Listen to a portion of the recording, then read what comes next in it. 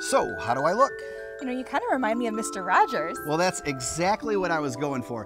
Did you know that it was 50 years ago that Mr. Rogers' Neighborhood made its premiere right here on PBS? Oh, 50 years. That show was such a staple in my house growing up. And even though the show isn't on the air today, its legacy lives on through Daniel Tiger's Neighborhood. Go to DetroitPBSKids.org for more information on the 50th anniversary of Mr. Rogers' Neighborhood. It's a beautiful day in this neighborhood, a beautiful day for a neighbor. Would you be mine? Could you be mine?